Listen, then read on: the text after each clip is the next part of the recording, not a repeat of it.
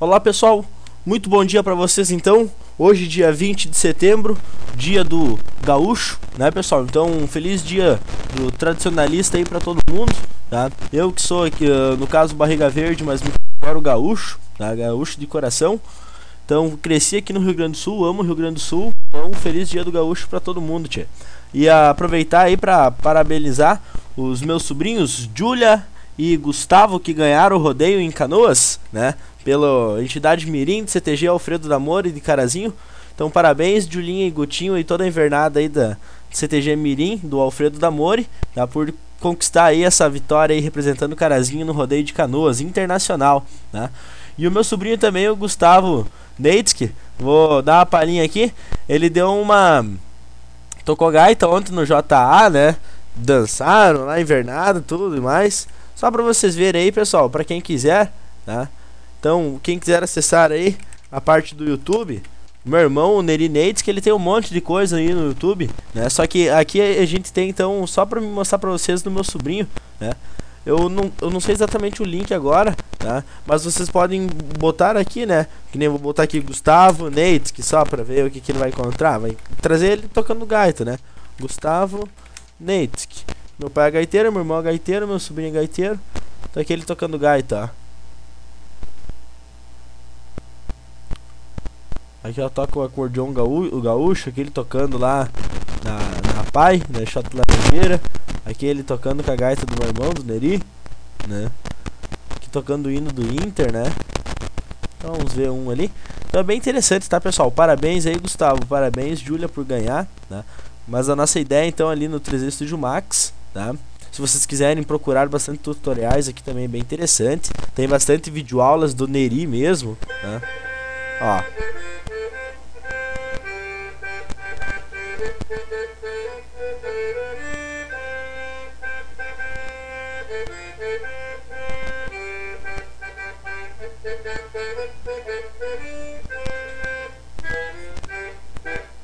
Coitadinho, né? Consegue nem ficar atrás da gaita direito. Ele agora tá com 9 anos, né, pessoal? Deixa eu fechar aqui. Agora ele já está com 9 anos, né? Agora ele já toca bem melhor, né? Então, feliz dia do gaúcho aí, parabéns pro Gustavo e pra Júlia. E vamos começar nosso projeto, né?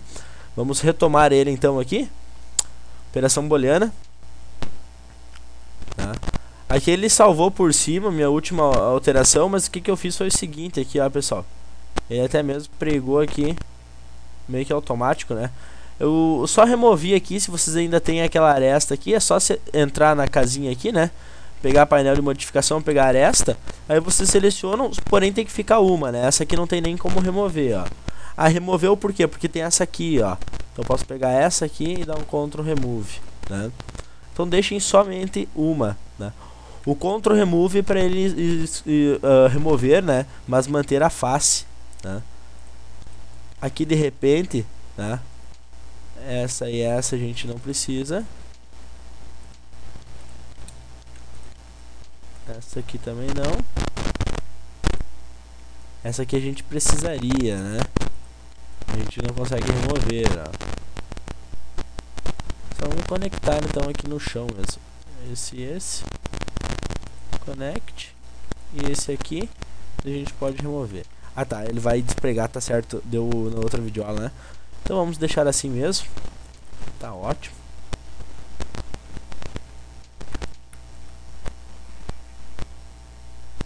Ele ficou meio escuro. Dá uns Ctrl Zs aqui. É, mas assim ele também ficava, né? Então Ctrl Y. Beleza. Então o que a gente pode fazer mais aqui, pessoal? A gente pode pegar agora essa janela. Vamos continuar seguindo ela pra cá, né? Selecionamos ela. Vamos lá. Com o Shift a gente duplica, tá, pessoal? A gente puxa até aqui assim, tá? Se eu tenho aqui opções cópia, instância e referência, né? Se eu pegar aqui, ó, como cópia, ele vai ser um objeto separado, né? Um é separado do outro. Se eu marcar instância, quando eu vir aqui no primeiro e alterar um parâmetro, pode ver que os outros parâmetros são alterados das outras janelas. Se eu vir nessa aqui e lá alterar o parâmetro, pode ver que é vice-versa, né? Então instância tanto faz, é tipo objeto pai e filho. Agora se eu vou aqui com Shift, puxo a janela para cá e marco referência, ok? Se eu pego o objeto pai e altero, ele altera o outro, né? Agora se eu pego o objeto filho, tá? Eu não tenho como alterar o objeto pai, tá? Aqui ele até veio, mas é estranho, porque o instância, né, é o objeto pai, né? O pai seria esse aqui, então só ele seria, né? Se eu aplicar um modificador aqui, tá, vamos pegar essa janela aqui, vamos ver aí o bend, pode ser, como exemplo, bend e dar um ângulo. Agora sim, ó, pode ver que o modificador está sendo só nesse aqui, e não foi lá no objeto pai, né? Agora se eu pegar esse aqui, ó, como eu estava dizendo, né? Se eu pegar esse aí e dar o bend, ó, ele vai vir para o objeto filho também. Entenderam a diferença? Então, nesse nosso caso aqui, pessoal, tá? A gente vai pegar essa janela aqui, vamos mover ela para cá e vamos criar como instância, tá? Perdão, vou marcar como cópia mesmo, porque tem algumas janelas, deixa eu dar uma olhadinha só, tem alguma janela que é diferente da outra, só aqui atrás, onde for um janelão, né? Onde for a janela grande. Então vou fazer assim, eu vou puxar para cá com Shift, vou marcar instância mesmo, né? Ou cópia, e eu posso fazendo separadamente, né? Eu só tenho que cuidar depois para colocar essas janelas em layers, né? Que é onde a gente já havia até separado, tá? Se a gente for vir aqui, ó, ah tá, já tá dentro de janelas, beleza. Aqui vai ser Slim de Windows, já tá, janela 1, beleza. Tá, cópia, ok. Aí eu só vou mover aquele ponto. Fazer assim, ó, eu vou vir aqui na layer e vou frisar a casa aqui, ó, freeze. Aí a gente não consegue mais mover, né? Tá, mas alguma coisa é errada.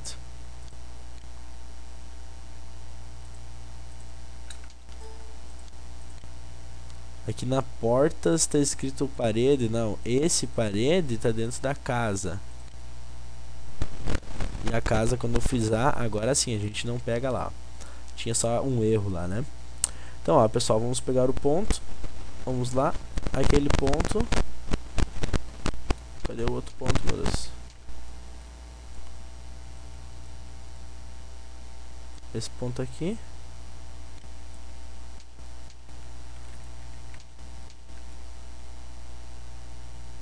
Ele tá estranho que ele não tá obedecendo o meu... Vamos vir aqui, botão direito. Tá certo, vertex. Tá ali o grid, beleza. Muito estranho, né? Deixa eu dar uma vista front.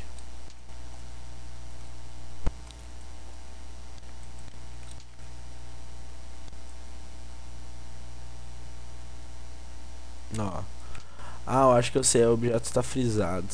Deixa eu desmarcar. Agora sim, ó. Objetos frisados ele não pega. Ah, tem que cuidar das regrinhas, né? Objeto tá frisado, tá congelado, ele não tem como alinhar, né? Obviamente. Então nós temos aí a janelinha, tá? Uma janela aí independente da outra, né? Diferente. Vamos fechar, abrir, tanto faz, né? Vamos duplicar essa janela girando assim, né? 90 graus. Ok. Vista topo. Aí a gente vai apertar o F3. Vai colocar com o W esse ponto ali, bem no ponto de cá. Vista perspectiva.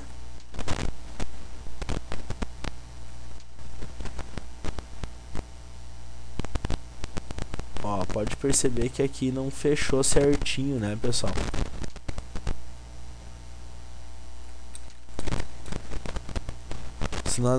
Se nós analisarmos, essa parede aqui não é da mesma altura que essa parede aqui do lado de fora, né?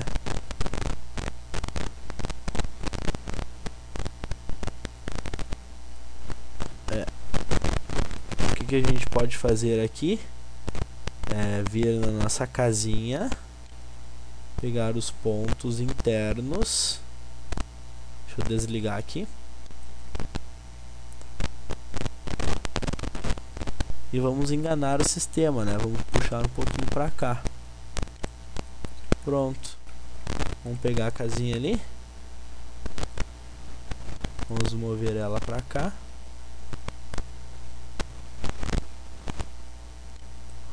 E daí vamos pegar a parede de volta.